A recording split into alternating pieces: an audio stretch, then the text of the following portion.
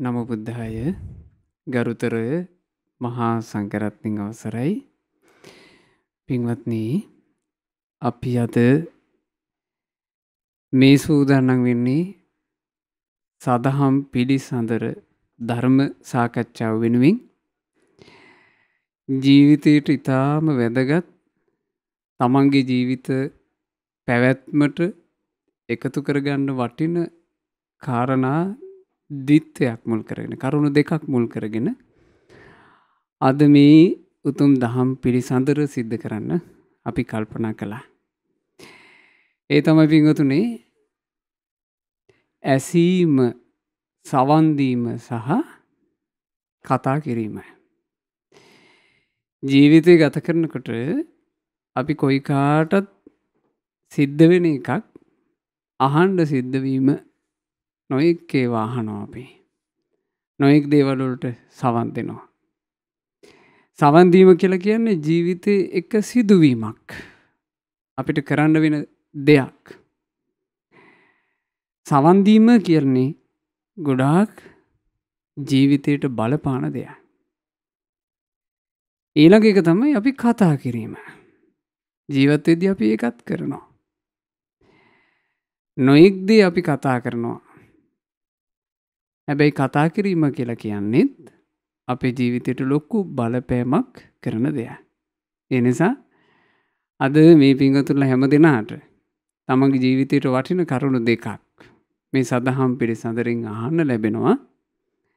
සවන් දීම ගැනත් කතා කිරීම ගැනත්. ඉතින් අද මේ උතුම් දහම් පිළිසඳර අපි සිද්ධ කරන්නේ උතුම් ලලාට ධාතු භූමියේ ඉඳලා අපගේ තථාගත අරහත් ගෞතම සම්මා සම්බුදුරජාණන් වහන්සේ අපගේ භාග්‍යතුන් වහන්සේගේ උතුම් නලලත සැරසූ ශ්‍රීමත් ලලාට ධාතුන් වහන්සේ වැඩ හිඳින මංගල මහා සෑරජුන්ට අපගේ নমස්කාරය වේවා. සාදු සාදු සාදු. අපගේ ගුරු දේවෝත්තම කල්යාණ මිත්‍ර පරම පූජනීය පින්වත් ලොකු ස්වාමීන් වහන්සේට අපගේ ගෞරවාදර වන්දනාව වේවා. ගුරු දේවයන් වහන්සේ නිදුක්ව නිරෝගව දීර්ඝායුෂ සම්පන්නියම ලබත්වා. සාදු සාදු සාදු. අද දවසේ මේ උතුම් සදහම් පිළිසඳර වෙනුවෙන් අපේ පින්වත් ස්වාමීන් වහන්සේ වැඩම වදාළ අවසරයි පින්වත් ස්වාමීන් වහන්සේ. ජීවිතේ ස්වාමීන් වහන්සේ හරි අවධානයකින් යුක්තව අපි කටයුතු කළ යුතු දෙයක් තමයි සවන් දීම කියන කාරණේ. ඊළඟ එක තමයි කතා කිරීම කියන කාරණේ. අද වප්පුර පසළොස්වක පුන් පොහෝ දිනේ ස්වාමීන් වහන්සේ සදහම් පිළිසඳර වෙනුවෙන් මේ වගේ මාතෘකාවක් මේ වගේ කාරණාවක් මුල් කරගන්න එක හේතුකුත් තියෙනවා. අද වප්පුර පසළොස්වක් පුන් පොහෝ දිනේ පින්වතුනේ අපේ තථාගත අරහත් ගෞතම සම්මා සම්බුදුරජාණන් වහන්සේගේ අපේ ශාස්ත්‍රූන් වහන්සේගේ සංකස්සපුර ආගමනය සිද්ධ වුණා. භාග්‍යතුන් වහන්සේ 7 වෙනි වස් කාලයේ ගත කිරීම පිණිස වැඩම කළේ තව්තිසා දෙව්ලොවට. බුදුරජාන් වහන්සේ තව්තිසාවේ වසල තව්තිසාවේ දෙවියන් හට විජම්බන අභිධර්මය දේශනා කළා. ඒ දේශනාව අවසන් වෙලා පවාරණය කරපු වස් ඇති අපේ ශාස්ත්‍රූන් වහන්සේ සංකස්සපුරයේදී තමයි මනුලොවට වැඩම කළේ. ඒ වැඩම කරපු දිනේ අද වගේ වප්පුර පසළොස්වක් පුන් පොහෝ දිනයක්. ඉතින් මහා පෙළහර සහිතව බුදුරජාන් වහන්සේ වැඩම කළේ. එදා සිද්ධ වුණා තව ඊටම අසිරිමත් පෙළහරක්. ඒ තමයි 500 නම රහතන් වහන්සේලා බවට පත් වුණා. මහා පින් ඇති 500 නම නික්ලේශී මහරහතන් වහන්සේලා බවට පත් වුණා. ඒ උත්තමයන්ගේ පින ස්වාමීන් වහන්සේ අපි අහලා තියෙනවා මේ සිදුවීම කාශ්‍යප බුද්ධ කාලේ තමයි ඒ උත්තමයේ 500 දෙනා පින් කරගත්තේ. මොකද්ද කරගත්ත පින? කාශ්‍යප බුදුරජාන් වහන්සේගේ කාලේ භික්ෂුන් වහන්සේලා ධර්ම සජ්ජායනා කරනවා. ඒ ධර්ම සජ්ජායනාවේ යෙදෙනකොට එක් කාලයක භික්ෂුන් වහන්සේලා සජ්ජායනා කළේ අභිධර්මය. එහෙම නැත්නම් විජම්බන. විජම්බන සජ්ජායනා කරනකොට ඒ සජ්ජායනාවේ යෙදිච්ච ගල්ලෙනේ කිරිවවුලෝ 500ක් හිටියා. ඒ කිරිවවුලෝ මේ විජම්බන සජ්ජායනාව ආසාවෙන් අහන් හිටියා. දැන් වවුලෝ කියලා කියන්නේ රාත්‍රී කාලේ ඉගිල්ලෙන රාත්‍රී කාලේ ගොදුරු හොයන කට්ටියනේ. දහවල් කාලේ කරන්නේ ওই අඳුරු තැනක එල්ලිලා ඉන්නවා. මේගොල්ලෝ ඉල්ලලා හිටපු ගල්ලෙනේ තමයි භික්ෂුන් වහන්සේලා ධර්ම සජ්ජායනා කළේ අභිධර්ම සජ්ජායනා කළා. එතකොට අර වවුලෝ එල්ලිලා ඉන්න ගමන් ඒ සජ්ජායනාවට සවන් දුන්නා. ඒ සජ්ජායනාව අසමින් හිත නිවා ගත්තා. අර්ථ තේරිලා නෙමෙයි. ඒ ගැඹුරු දහම් කොටස් ගැන හැඟීමක් ඇති වෙලා නෙමෙයි. හැබැයි ධර්ම සජ්ජායනාව අසමින් හිත පහන් කරගත්තා. ඒ පුණ්‍ය විපාක කියනවා ස්වාමීන් වහන්සේ අද වගේ වප්පුර 15ක් පුන් පොහොය දිනයක ඒ උත්තමියු අභිධර්ම කතාව මාසා සියලු කෙලෙස් නසා රහතන් වහන්සේලා බවට පත් වුණා. එතකොට එහිත් තියෙනවා ස්වාමීන් වහන්සේ සවන් දීම. ඉතින් මම ඒ නිසා කල්පනා කළා ස්වාමීන් වහන්සේ ආරම්භයේදීම මේ සදහවත් පිංගුතුලට පැහැදිලි කරගත්තොත් ගොඩාක් වටීවි. සවන් දීම කියන එක අපේ ජීවිතේට කොයි වගේ බලපෑමක්ද කරන්න කියන කාරණාව. නමෝ බුද්ධාය. හැම දිනාටම තිරුවන් සරණයි. අපේ වැඩ සිටින පින්වත් ස්වාමීන් වහන්සේගෙන් අවසර ශ්‍රද්ධාවන්ත පින්වත්නි, අපේ ස්වාමීන් වහන්සේ මතක් කළා වගේ සවන් දීම කියන කරුණ තමයි පුද්ගලයෙක්ගේ ජීවිතයක් යම් අවස්ථාවලදී වෙනස් වෙන්න බලපාන එක්තරා සාධකයක්. සවන් දීම කියන එකේදී අපේ ස්වාමීන් වහන්සේ පින්වත්නි, ඕකේ දැන් ගත්තොත් ස්වාමීනි මේ කොටස් දෙකක් ඇත්තටම අපිට හිතන්න පුළුවන්, කතා කරන්න පුළුවන්. ඒ තමයි සවන් දෙනවා අපි අපේ ජීවිතයට ගත්තොත් හොඳ දෙයටත් අපි සවන් දෙනවා. එහෙමයි. නරක දේවල් වලටත් අපි සවන් දෙනවා. එතකොට පුද්ගලයෙක් සවන් දෙනවා කියන එකේදී තේරුම් ගත යුතු දෙයක් තමයි හැම දෙයකම සවන් දුන්නට හොඳ නරක කියන කරුණ වෙන් කර ගන්න ඕන. එහෙමයි. සවන් දෙන දේ අතරින්.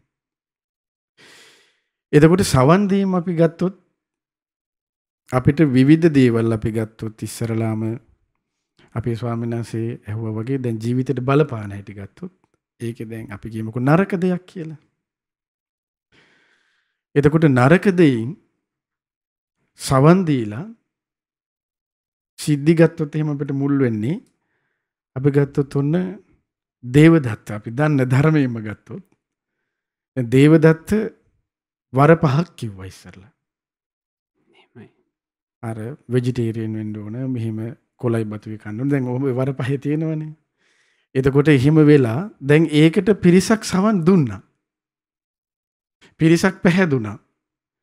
ඊට පස්සේ ඒකෙන් පිරිසක් වෙනම ගියා 500ක්. අපි ශාස්ත්‍රත් මතක ඇති. එහෙමයි. එතකොට මේ ඔක්කොමනේ සවන් දීම. එතකොට ඒක අහන් ඉඳලා ඒ 500 එතකොට ගයා ශීර්ෂයට ගියාට පස්සේ ගයා ශීර්ෂයේදී ඒ ඔක්කොම දේවදත්ත අරඹයා ඒ ධර්මයේ අසමින් ඉන්නවනේ 500 දෙනෙක්. 500 දෙනෙක් භික්ෂූන්. එතකොට දැන් මේ සිද්ධිය වෙන්නේ දැන් අපි හිතන්න පුළුවන් ඔක්කොම ගිහියර නෑ මේ භික්ෂූන්. පැවිදි.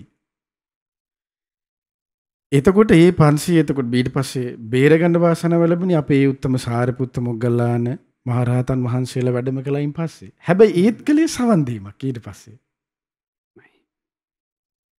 ඊළඟට දැන් ওই සිද්ධිය ගත්තාම දැන් තව විදිහට ගත්තාම කෝකාලිකක විස්තර. ඒත් දැන් හිතක් පුද්ගලයෙක්ගේ වෙනස් කරවන්න උපකාර වුණේ අන්න අර සවන් දීම කියන එක. අහන් ඉඳලා ඒ කියන දේ යා ගත්තා.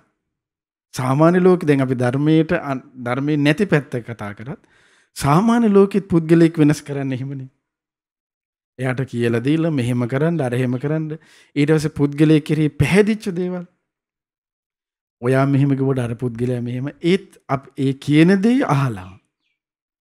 එතකොට අපිට තේරෙනවා අපේ ස්වාමීන් වහන්සේ සවන් දුන්නට අපි තුල තියෙන්න ඕන හොඳම දෙයක් තමයි හොඳ නරක වෙන් කර ගන්නවා කියන දේ. අහෙන් හම්බෙනවර දෙකම. හැබැයි පුද්ගලයෙකුට නුවණක් විමසීමක් යෝනිසෝ මනසිකාරයක් ප්‍රඥාවක් තියෙන්න ඕන අර හොඳ නරක වෙන් කරගන්න. එතකොට ওই විදිහට නරක දැන් ගත්තොත් අපේ ස්වාමීන් මෙහෙම වගේ දැන් හොඳ අපේ ස්වාමීන් කිව්වා වගේ හොඳම සිද්ධිය අද මේ වෙච්ච අද අපේ ස්වාමීන් මතක් කරපු ධර්ම සාකච්ඡාව ආරම්භයේදී මතක් කරපු සිද්ධිය. යහපත් දේ හැවුවා යහපත් දෙයට පැහැදුනා ඒකේ ප්‍රතිඵලයේ විපාකේ ගත්තා. හැබැයි යහපත් දේ හැවුවේ පෙර බුද්ධ ශාසනයක. සවන් දුන්නේ. එහෙමයි. විපාකේ හම්බුනේ මේ බුද්ධ ශාසනය. එතකොට දැන් ඒ වගේ දැන් ගත්තොත් එහෙනම් මේක දැන් හොඳ පැත්ත ගත්තොත් එහෙනම් පළවෙනියටම අපේ ශ්වාසයට මතක ඇති. ධර්මයේ උනත් බුදුරජාණන් දේශනා කරන්නේ කල්යාණ මිත්‍ර ඇසුරට ගිහිල්ලා කුමක්ද කියන්නේ ශ්‍රුතවත් ශ්‍රද්ධා භාගතුන් වහන්සේගේ ශ්‍රාවකයා මුලින්ම සෝතං උපද කන් යොමා ගන්නවා කියනවා ධර්මයට. එතකොට ධර්මයට කන යොමුනාට පස්සේ අන්න යහපත් දේ ඇහුවා යහපත් දෙයින් යහපත් විපාකයට අන්න යට ලැබෙනවා. ධර්ම ශ්‍රවණය. දැන් බාහිරින් ලැබෙන කරුණු දෙකෙන් එකක් නෙමෙයි මේක දැන් මේ අද අපි කතා කරන හොඳ පැත්ත කියන එක. එහෙමයි. ධර්ම ශ්‍රවණයෙන් අන්නේ පුද්ගලයා වෙනස් කර දැන් අර පාපී දේ හැවුවා යා වෙනස් වුණා. එතකොට ධර්ම පාපී දෙයින් ඇසීම නිසා එයාට අශ්‍රද්ධාව මතුවෙන්නේ කියනවා. ධර්ම ශ්‍රවණයෙන් අන්‍යගේ ශ්‍රද්ධාව ඉස්මතු වෙනවා කියනවා. ඇසීම්. ඕකට හොඳ සිද්ධියක් අපේ ස්වාමීන් වහන්සේ මතක ඇති අපේ ස්වාමීන් වහන්සේටත් පින්වත්නි ඒ තමයි එක්තරා උපාසක මහත්තයෙක් වෙළඳාම් කරන්න තව පිරිසකුත් එක්ක නැව් නැග්ගා. මේක ඇත්තටම අපේ ස්වාමීන් වහන්සේ මතකද සතුල්ලපකායික සූත්‍රයේ මේ අටුවා විස්තරي තියෙන එකට හේතු සාධකේ. එහෙමයි. නැව් නැගලා යනකොට මේ හොඳ දේ වෙච්ච සිද්ධිය මේ. එතකොට මෙතන ඇත්තට මෙයා බණක් කිව්වේ නැහැ. හිත පැහැදවීමක් කළේ. දැන් අර වවුලන්ගේ සිද්ධියත් හිත පහදව ගත්ත ගන්නේ. එහෙමයි. එතකොට ඇසීමකින් ඊට පස්සේ මොකද උනේ? මොහොම නැව ගියා. මොහොතේදී කුණාටුවකට අනතුරකට හම්බවල නැවේ ලොකු සිදුරක් කියලා දැන් වතුර හොගාලා එනවා. එනකොට මිනිස්සු ටික ඔක්කොම කලබල. හැබැයි එක්කනේ කලබල නැතුව සිහි කරනවා යම් දෙයක්. තිසරණේ සිහි කරනවා. ඔහුගේ සීලය ආවර්ජනය කරනවා. කරපු පින ආවර්ජනය දැන් යන්නේ නැවු නගින්න කලින් සංඝයා උදෙසා දානයක් පූජා කරලා ඇවිල්ලා තිබ්බ කෙනෙක්. ඊට මිනිස්සු අහනවා ඇයි මේ දැන් නැවක් ගිල්ලා ගිමුණ අපි කලබල වෙනවනේ. ඇයි මේ ඔබ කලබල නැත්තේ කියලා අහනවා. අරයා කියනවා අපි කොහොමද මැරෙනවා? මම මෙන්න මෙහෙම පින්කම් කළා. මගේ මෙන්න මෙහෙම මම තිසරණේ සමාදන් වුණා. මම උපාසක මහත්තයා මම මේක සිහි කරනවා. දැන් ඉතින් අපි කොහොමත් මැරෙනවා. අපිට සිහි කරන්න තියෙන්නේ අපිට සරණයි කියනවා. ඇසීමකින් ගත්ත දෙයක්. එහෙමයි. යහපත් දේ. ඊට පස්සේ ඒගොල්ලෝ අහනවා මේ අපිට ඕක හරියන්නේ නැති දෙයක්ද කියලා අහනවා. එතකොට අරයා කියනවා නෑ ඔබලලට පුළුවන්. එහෙනම් අපිටත් ඒක දෙන්න කියනවා. අරයා තිසරණේ ගැන කියලා අර 700 දෙනෙක් සමාදන් කරන කොටස් 7කට කඩලා මුලින්ම කකුලේ යටිපතුල් වගේ මට්ටම දෙනකොට වතුර පිරීගෙන එනකොට පිරිසකට සිල් සමාදන් කරනවා තිසරණේ සමාදන් කරනවා. ඊට පස්සේ කෙන්දා ඊට පස්සේ ඉන ගාවට ඊට පස්සේ නාභිය ගාවට හොඳ පපුව ගාවට අවසාන පිරිසට කියනවා තිසරණේ ගැන කියලා දෙලා දැන් සවන් දීමක්නේ. දැන් මෙතන සවන් දීම කියලා කියන්නේ අපේ ස්වාමීන් වහන්සේ අනුතුරකටපත් වෙලා පීඩා වෙනවා මිනිස්සුන්ට අනුතුරු වෙනවා පේනවා. මේ ලොකු සිද්ධියක් වෙන තැන මේ මරණයට මූණ දෙමින් ඉන්න අවස්ථාවක සවන් දීමක් හරියට කරලා මේ ඒ කියන්නේ ඇත්තටම මිනිස් මේ තමයි පින කියන එක. සවන් දීමකින් ලබා ගන්න පුළුවන් වාසනාවන්තකමේ ඒ පිනේ ආනිසංසය දකින්න පුළුවන් එක. ඒ හේතුවෙන් මේ පිරිස ඔක්කොම මැරෙනවා. මැරලා දෙව්ලොව උපදිනවා. භාගතුන් වහන්සේ හම්බෙන්න ඉන්නවා. ඇවිල්ලා විස්තර කියන. ඉතින් ඒ තමයි අපේ ස්වාමීන් වහන්සේ ඇහුවා වගේ අපේ ස්වාමීන් වහන්සේ මේ සවන් දීමක තිබෙන හොඳත් සවන් දීමක තියෙන නරක වුණොත් ඒකේ තියෙන විපාකෙත්. එහෙමයි පින්වත් ස්වාමීන් වහන්සේ සවන් දීමක් ජීවිතයට කරන බලපෑම දැන් ලෞතර භාග්‍යවත් බුදුරජාණන් වහන්සේ වදාලා නබජේ පාපකේ මිත්තේ පවිටු ඇසුරු කරන්න එපා කිව්වා. නබජේ පුරිසාදමේ අධමයෝ ඇසුරු කරන්නත් එපා කිව්වා. ඇයි මේ පවිටු ඇසුරු කරන්න එපා කියන්නේ? ඇයි අධමයෝ ඇසුරු කරන්න එපා කියන්නේ? පවිටාගෙන් අධමයාගෙන් තමන්ගේ සවනට ඇහෙන දේ හොඳ නැහැ. ඒ අධමයා ඒ පවිට තමන්ගේ ජීවිතයට හානි වෙන දේ කියනවා. ඒ හානි වෙන දේ කීම නිසා නොදැනීම තමන්ට හානිය තමන්ගේ ජීවිතේ කොටසක් බවට පත් වෙනවා. හැබැයි භාග්‍යවතුන් වහන්සේ වදාලා බජේත මිත්‍ති කල්යාණේ කල්යාණ මිත්‍ර ඇසුරු කරන්ට බජේත පුරිසුත්තමේ උතුම් පුරුෂය ඇසුරු කරන්ට. නැවක ගිලෙන නැවක උතුම් පුරුෂයෙක් හිටියා නේද? එහෙමයි ස්වාමීන් වහන්සේ. ගිලෙන නැවේ උතුම් පුරුෂයෙක් හිටපු නිසා ඒ උතුම් පුරුෂයාගෙන් උතුම් දෙයක් සවනට ලැබුණා. ඒ නිසා ජීවිතයට යහපත සිද්ධ වුණා. ඉතින් කොච්චර අපේ ජීවිතේ හිතන්න ඕන පැත්තද පිංගුතුනේ සවන් දීම ගොඩාක් හිතන්න ඕන එක. ඒ නිසා සවන් දෙන්න හේතු වෙන්නේ ඇසුර. යහපත් උතුමන් ඇසුරු කරනවා නම් යහපත් වූ වදනක් කියන අය ඇසුරු කරනවා නම් දැන් අද කාලේ හැටියට යහපත් මාධ්‍යයක් ඇසුරු කරනවා නම් ඔන්න අපිට යහපත සමන්ට ලැබෙයි. හැබැයි අපි ඇසුරට තෝරගන්නේ අයහපත නම් අයහපත සවන වැකෙද්දී අපේ ජීවිතයට පිංගුතුනේ ඒක ලොකු බලපෑමක් කරනවා. නමුත් ස්වාමීන් වහන්සේ මේ සමාජයේ ජීවත් වෙනකොට ඔය හැම જાතික මේවා මේ සවන්පතට යන ස්වභාවයෙන් යුක්තයි නේද? එහෙමයි. සාමාන්‍යයෙන් එදිනෙදා කටයුතු වලට සමාජයේ ඇසුරු කරන මිනිසයාට අනේක ප්‍රකාරදී මේ කන් වලට අහන්න වෙනවා. එතකොට ස්වාමීන් වහන්සේ බුදු කෙනෙකුගේ දහම් පදයක් ශ්‍රවණය කරපු ශ්‍රාවකයෝ විදිහට අපි සවන් දීම කියන එකේදී ඇති කරගන්න ඕන සංවරය. සවන් දීම කියන එක සම්බන්ධයෙන් අපි අපේ තුල ඇති කරගන්න ඕන සංවරය කොයි වගේ එකක්ද කියලා මම හිතන්නේ මේ සදහැවතුන්ලාට පැහැදිලි කරගන්න එක ගොඩාක් වටින කරුණක් වේවි. එහෙමයි අපි ස්වාමීන් වහන්සේ දැන් බුදුරජාණන් වහන්සේ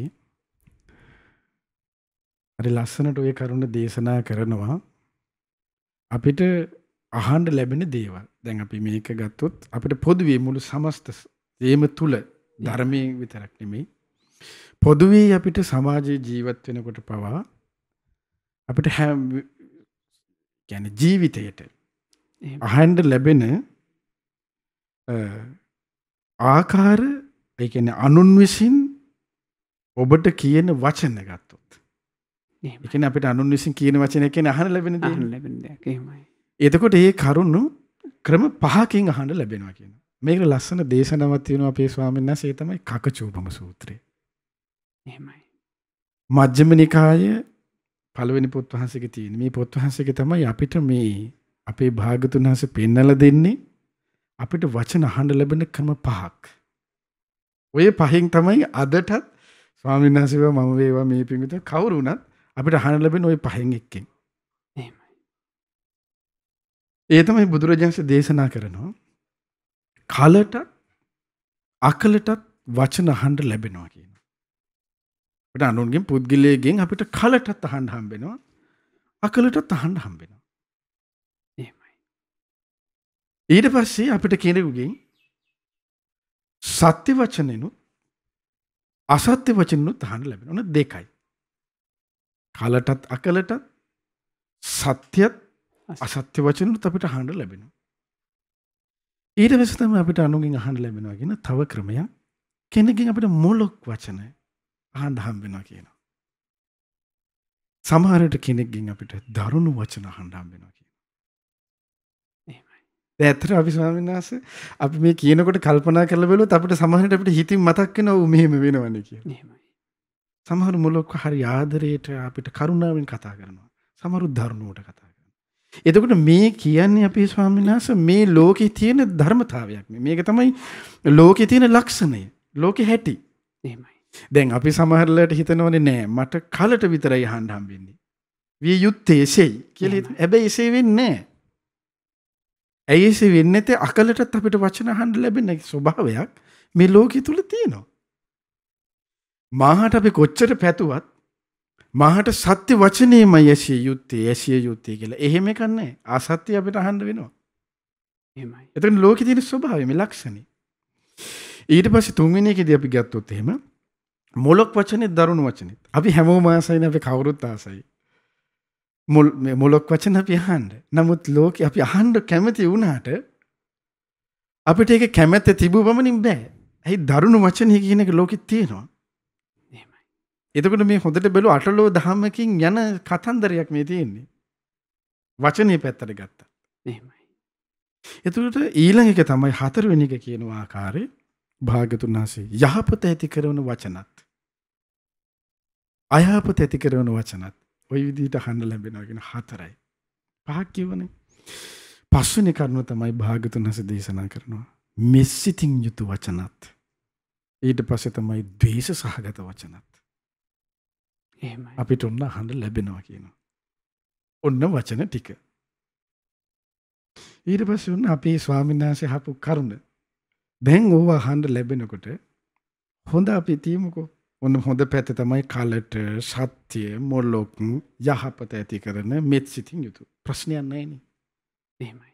අපිට අර්බුදය ඇති කරොත් ඇති කරවන්නේ අකලට අසත්‍ය දරුණු ද්වේෂ අයහපත්. එහෙමයි. ඔය දෙකකින් තමයි අපේ සිතක් බොහෝ වෙලාවට කෙලසන්නේ. එතකොට භාග්‍යතුන් වහන්සේ දේශනා කරනවා අනුදුවිය. මෙතන හරි ලස්සනයි මේ වචනේ ගැන අපේ ශ්‍රාවකයන් වහන්සේගේ මහා කරුණාව අනුත්තර පුරිස ධම්මසාරති ගුණය කියලා කියන්නේ පුද්ගලයෙක් දමනය කරන්න සිටිය යුතු ආකාරය.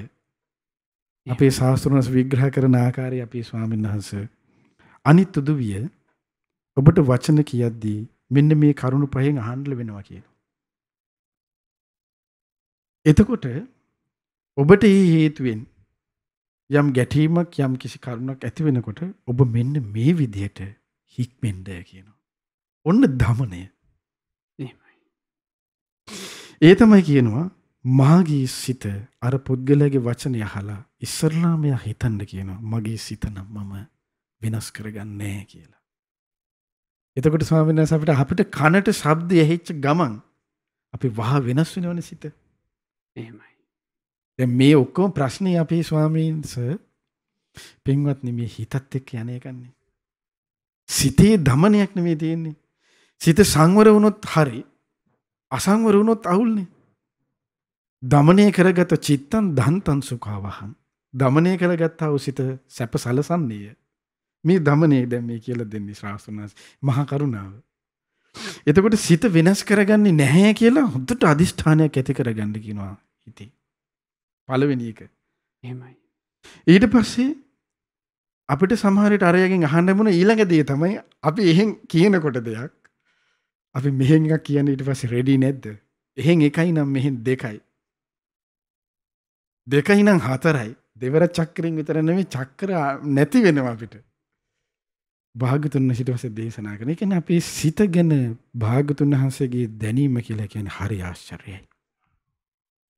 භාග්‍යතුන් ඊට පස්සේ දේශනා කරන්නේ එයා එහෙන් කියනකොට අපි මෙහෙන් පාපී වචන මම කියන්නේ කියලා දෙවනියට හිතේ අදිෂ්ඨාන ඇති කරගන්න කියනවා. පළවෙනිටම කිව්වා දේශනා කළා මගේ සිත මම වෙනස් කරන්නේ අර මොනවා කිව්වත්. දෙවෙනි එක මං එයා මොනවා කිව්වත් මම නම් බනින්නේ මම පාපී වචනයක් කියන්නේ කියලා හිතට තදින් කාවක් ගන්න කිව්වා. දෙක තුන්වෙනි එක භාග්‍යතුන් වහන්සේ දේශනා කරනවා ඒ කෙනා ගැන හිතානුකම්පී වෙන්නවා කියලා. මේ ස්වාමීන් වහන්සේ ලොවක් කම්පා කරන ඒ කියන්නේ මේ ලෝකේ සාමාන්‍ය මනුස්සයට හිතේ මේ වැහෙනකොට දෙයියනේ මේව කරන්න පුළුවන්ද කියලා. ඇත්තටම මේව මිනිස්සු කළා. කරලා තමයි මේ උත්තම මහරහතන් වහන්සේලා බවට පත් උනේ. ශ්‍රේෂ්ඨ උත්තමයන් බවට පත් උනේ. එතකොට මේ විදිහට තමයි හිතක් දමනය කරගන්නේ. වචන ඇහෙනකොට.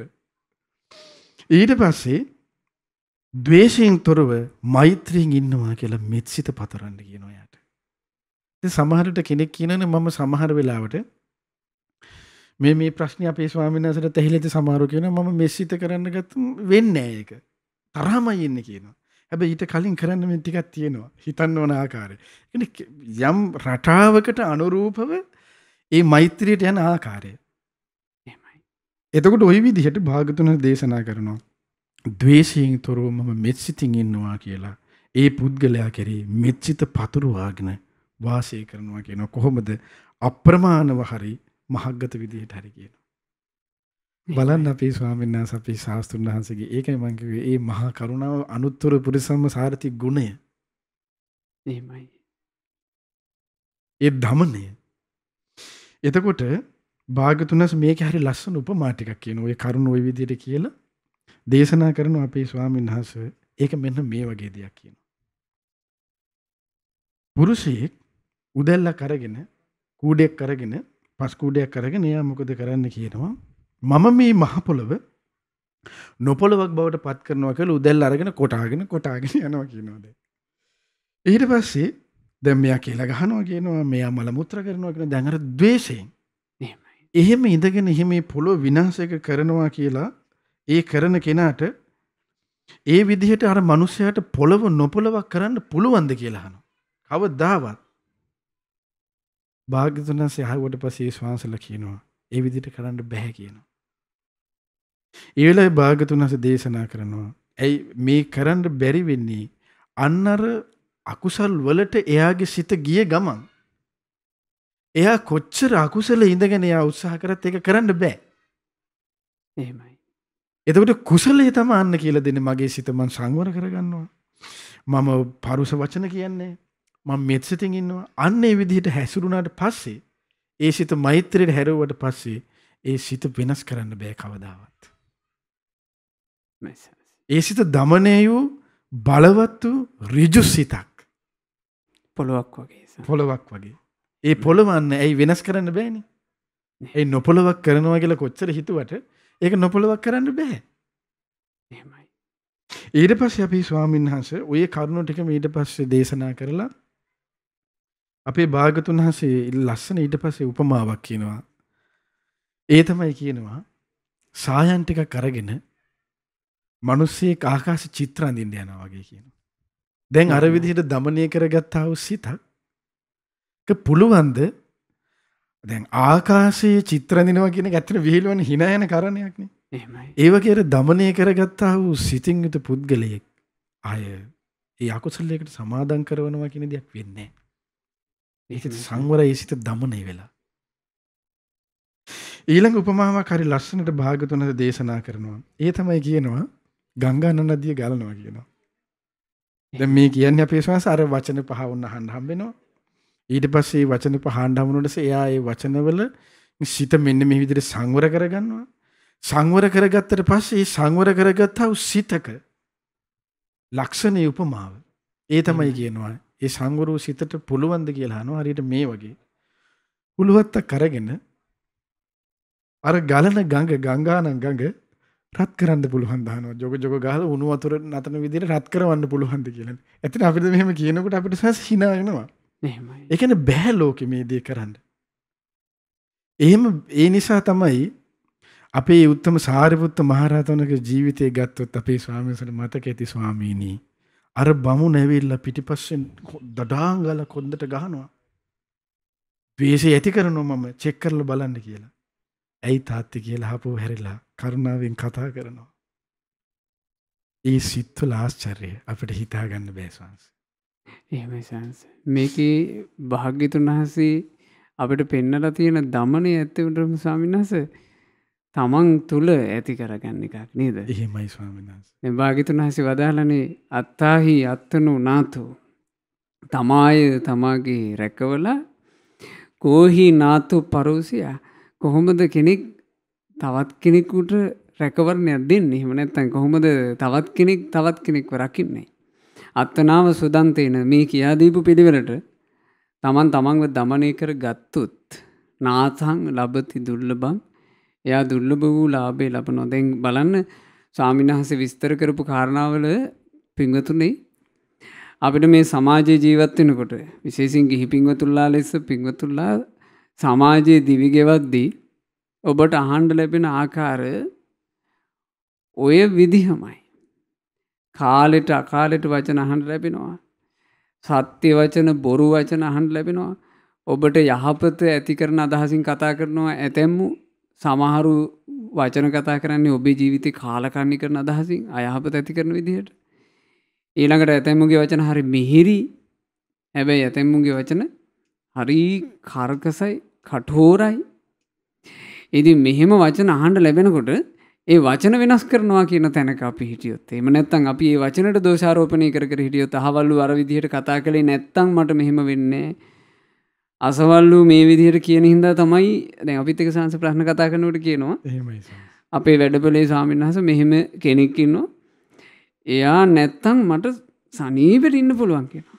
එහෙමයි. එතකොට ප්‍රශ්නේ විදිහට දකින්නේ බාහිර නම් විසඳුම් නැත. ප්‍රශ්නේ අපි ඇතුලෙන් හදාගත්තා නම් අපේ විසඳුම අපිට තියෙනවා. ඒ නිසා බුදුරජාණන් වහන්සේ විසඳුම දුන්නේ පින්වතුනි හැමතිස්සෙම අපිට. එහෙමනම් අපි මේ සමාජයේ දිවි ගෙවනකොට ඇහුම්කන් දීම කියන එක ඕන හදාගන්න පිළිවෙල. අපි උනන්දු නොවි, අපි සැලකිලිමත් නොවි ඔහේ ඇහුම්කන් දුන්නොත් නොදැනීම අයහපතට ඇහුම්කන් දෙයි, විපතේ වැටේ. අපි හොඳට හිතලා අපේ ජීවිතේ රැකගෙන යහපත් දෙයට ඇහුම්කන් දුන්නොත් යහපත රැක ගන්න පුළුවන් වෙයි. ජීවිතේ යහපත් වෙයි. දැන් මේක අපි හිතමු පින්වතුන්ලා මේ බණපදේ ගත්තා හෝ නැතුවා කියලා. දැන් මේකත් ඔබට අහන්න ලැබෙන එක. මේ සවන් දෙනකොට කෙනෙකුට පුළුවන් මේක ගන්න. කෙනෙකුට පුළුවන් මේක නොගෙන බැහැර කරලා දාන්න. ගත්තොත් මේ බණපදේ සවනට ගත්තොත් ගත්ත කෙනාට ලාභේ වෙයි. මේ බණපදේ සවනට ගන්න බැරි වුණොත් ඒ කෙනාට අලාභේ වෙයි. බලන්න. ඒ නිසා තමන්ගේ ජීවිතය සම්බන්ධයෙන් සවන් දීම ඔහොම තේරුම් ගන්න. ඊළඟ එක තමයි ස්වාමීන් වහන්සේ වචන කතා කිරීම. දැන් කතා කිරීම කියන එකත් මේ ලෝකේ දිවි ගෙවනකොට අපි බොහෝ දිනක් ලැබූ දෙයක්නේ. එහෙමයි. ඇතැමුන්ට කතා කරන්න බැරුව උපදිනවා. නමුත් ඒ කතා කරන්න බැරිකම කියන එක එයාගේ මොකක් හෝ සංසාර ගමනේ දෝෂයක් නිසා වෙන දෙයක්නේ. බොහෝ දෙනෙක් කතා කිරීමේ හැකියාව ලබනවා. ජීවිත කාලෙම කතා කරනවා. ඒ කතා කරන දේවල් වලින් අපේ ජීවිතයට බලපෑමක් වෙන බව අපිට ගොඩාක් වෙලාවට ප්‍රකට නැහැ. ඒ කියන්නේ ප්‍රකට වෙන්නේ ඕන්න කාට හරි මොකක් හරි වැරදිලා වචනයක් කියවුනොත් එයා නිකන් එරෙහි වෙලා ඇවිල්ලා පාරක් දෙකක් ගැහුවොත් වගේ ඕන්න තේරෙනවා මේ පිට වෙන වචනය මට බලපෑමක් කරනවා කියලා. නමුත් මේකේ ඊට වඩා දෙයක් තියෙනවා. වචනයක් පිට කරනකොට පිට කරපු වචනේ ඇත්තටම අපි වචනේ එළියට දැම්මට පින්වතුනේ ඒ වචනේ අපටම බලපෑම් කරන වචනයක්. මේක ස්වාමීන් වහන්සේ ගොඩක් බොහෝ දෙනෙක් පැහැදිලි කරගත යුතු. ඊළඟට ඇතැම්මු ස්වාමීන් වහන්සේ බණ ඇසූ අය පවා කියනවා මට හරි අමාරු ස්වාමීන් වහන්සේ මේ වචනේ පාලනය කියලා. එතකොට ඒ අයටත් මේක වැදගත් වේවි ස්වාමීන් වහන්සේ. මේ වචනයෙන් අපට සිද්ධ වෙන බලපෑම අපි කතා කරද්දී අපට සිද්ධ වෙන බලපෑම පැහැදිලි කර දෙන්න සාංශ. ඒ තමයි දැන් අපේ ස්වාමීන් වහන්සේ මතකදී කියන අපි සාමාන්‍ය විහාරය කරන විග්‍රහ විස්තර කරන්න කලින් කිව්වොත් අපි සාමාන්‍ය විහාරයේත් කියනවා අපේ ස්වාමීන් වහන්සේ හොඳට නරකට දෙකට කටමය කියලා. එතකොට දැන් ගත්තහම වචනය කියන එකෙන් අපි කියන දෙයින් අපි කතා කරන දෙයින් ධර්මයේ වේවා සාමාන්‍ය සමාජයේදී වේවා අපි කතා කරන ස්වභාවයත් එක්ක පුද්ගලයාගේ ඇත්තටම අපේ ස්වාමීන් වහන්සේ ඒ පුද්ගලයාගේ වැදගත්භාවයේ මනින එක්තරා සාධකයක්. ඒ සාධකය තමයි එක්තරා සාධකයක් තමයි වචනය කියලා කියන්නේ. එතකොට මේ වචනයෙන් ඒ පුද්ගලයාගේ වැදගත්කම තීරණය කරනවා. ඒ තීරණය කරන සාධකය.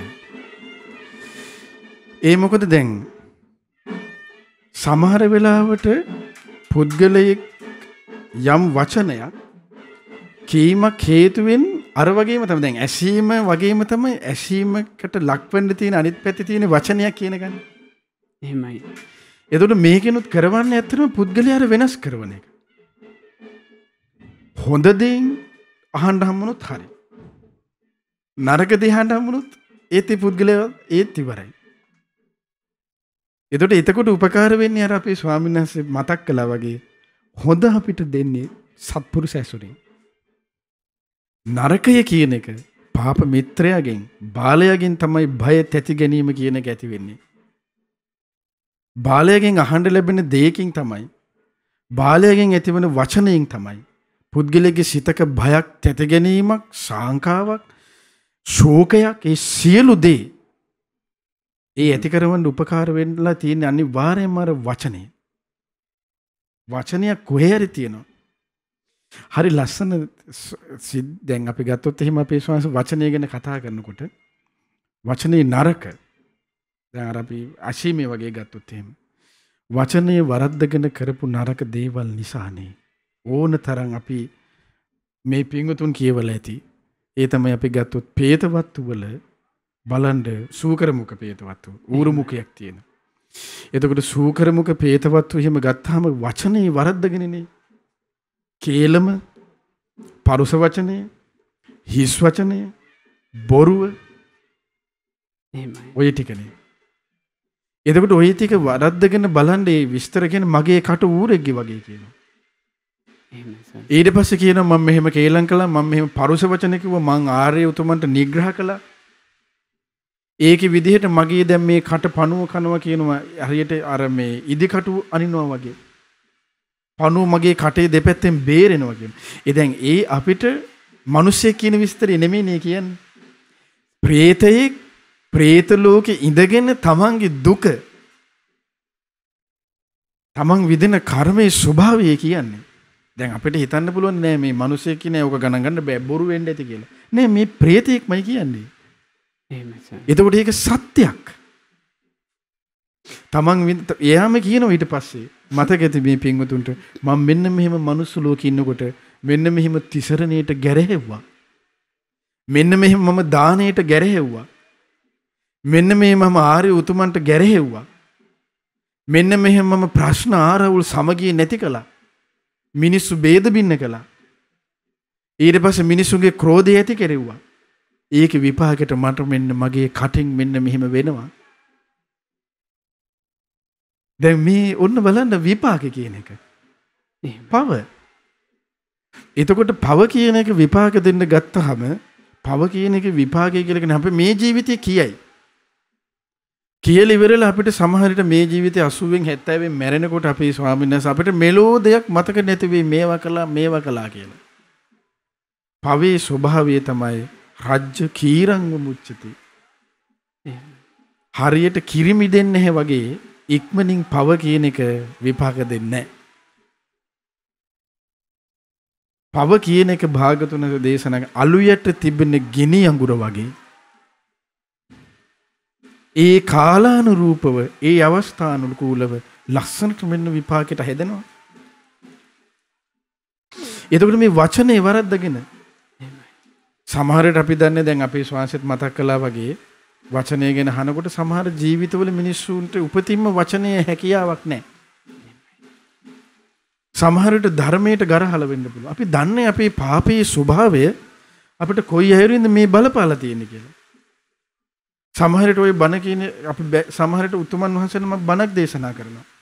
ওই බණ කියන උන්ගේ දිවවල් කපන්න ඕන කියනවා. සමහරට දිව නැහැ ඊළඟ ජීවිතේ. ධර්මයේ කියන එක වළක්වනවා. ඊළඟ ජීවිතේ ගොළුයි. එක ජීවිතයක් නම් හරි කමන්නේ හරි ඉවසන් හිටියක කියමු. පවේ විපාකේ කියන්නේ කල්ප සිය නිරේ විඳවලා ඊට පස්සේ പ്രേත ලෝකවල විඳවලා සත්තු වෙලා මොන කතාවක්වත් නැන්නේ සත්ව ලෝකෙ ඉපදුන ලෙඩ දුක කොහොම කියන්නද? වචනය. ඊට පස්සේ දැන් අපේ ස්වාමීන් වහන්සේ ඔය වචනය ඔන්න වරද්ද ගත් එකක තිබෙන විපාකේ. වචනේ යහපත. වචනේ යහපත විදිහට ගත්තාම ඒ භාගතුන් බුදුරජාණන් වහන්සේගේ උතුම් ශ්‍රී සද්ධර්මයේ වෙනුවෙන් කැප වෙලා ඒ වචනේ දේශනා කරලා කී දෙනෙක් ඒ වචනයෙන් අපෝපකාර කරලා ඒ ධර්මයේ උපකාර කරලා කී දෙනෙක් මේ වෙනකොට ස්වාමීන් වහන්සේ සුගති ලෝකවල ඇද්ද? දෙවිවරු ගත්තාම ස්වාමීන් වහන්සේ මම මෙන්න මේ පින කළා මම මෙන්න මෙහෙම කළා. දැන් වචනය කියලා ගත්තොත් අපි ගත්තොත් ධර්ම දානමේ ධර්මයෙන් පැත්ත අපි කතා කරමුකෝ. අපේ ස්වාමීන් වහන්සේට මතකද සම්තිති ඇමතියා. එහෙමයි. රහත් වෙන්න ධර්ම දානමේ වචනයෙන් දෙන්න පුළුවන් ඉහළම දේ. අය වචනයෙන් දෙන්න පුළුවන් ඊට එහා දෙන්න පුළුවන් දෙයක් නැහැනේ. ඉහළම ධර්ම දානේ දීමේ ආනිසංසයට කියනවා මේ ජීවිතේ රහත් වෙන්නේ. එහෙමයි. වචනේ යහපත. එතකොට අපි ජීවිතවල අන්න ඒකයි කෙනෙක් කල්පනා කරන්න ඕන. අපි හැමෝම අපේ ස්වාමීන් වහන්සේ අපි හැමෝම තනියම ආවේ. අපි තනියම යන්නේ අපිට යාළුවෙට අපිට කතා කරන්න පුළුවන් ඇති. අපි එකට බෙදා හදාගෙන කනවා බොනවා ඇති. හැබැයි අපි හැමෝම තනි වෙනවා. අපි තනි වෙන වෙලාවට එන්නේ අපි අර කියපු කරපු අසපු දේවල් ඔක්කොමත් එක්කයි. එතකොට අපිට හොඳ දේ මේ වෙලා තිබ්බොත් අන්න ඒකෙන් යහපතේ අපිට අනිත් වෙලා අනිත් දේවල් නම් අපි අයහපත නම් කරලා තිබුණේ. අන්න එදාට අපිට කරගියා ගන්න දෙයක් නැති වෙනවා. මොන වචනේ හොඳ වචනේ නරක. එහෙමයි පින්වත් ස්වාමීන් වහන්සේ. දැන් පින්වතුනි අපිට ඇහෙන දේදී අපේ පාලනය අපි හදා ගන්න ඕන. මොන දේවල් අපිට ඇහුණත් අපේ පාලනය අපි හදා ගන්න ඕන නේ. ඊළඟට වැදගත් දේ තමයි අපි වචන පිට කිරීම. අපි වචන පිට කරද්දිත් ඒ පාලනය කවුද හදාගන්න තියෙන්නේ? අපිමයි. අත්තනාව කතං පාපං අත්තනා සංකිලිස්සති. තමන් පව්කලෝතින් කෙලෙසෙන්නේ තමාය. අත්තනා අකතං පාපං අත්තනාව විසුජ්ජති. තමන් පව් නොකිරීමෙන් පිරිසිදු වෙන්නේ තමාමය. සුද්ධි අසුද්ධි පච්චත්තං. පිරිසිදු වීම හෝ වේවා අපිරිසිදු වීම හෝ වේවා ඒක තමා සතු දෙකි. නාඤ්ඤ මඤ්ඤං විසෝදෙහි තව කෙනෙකුට තවත් කෙනෙක්ව පිරිසිදු කළ නොහැක්කේ. එතකොට අපේ පාලනේ අපි ඇසීමේදී සවන් දීමේදීත් හදා ගන්න ඕනේ නම් ඊළඟ එක තමයි අපි වචන කතා කරද්දිත් හදා ගන්න ඕනේ. දැන් මට සිහිපත් වෙනවා ස්වාමීන් වහන්සේ ඔය සෙවන් නුවර හිටපු භික්ෂුවක් මේක මං හිතන්නේ සදහැවතුල්ලා බොහෝ කොට අහලා තියෙනවා.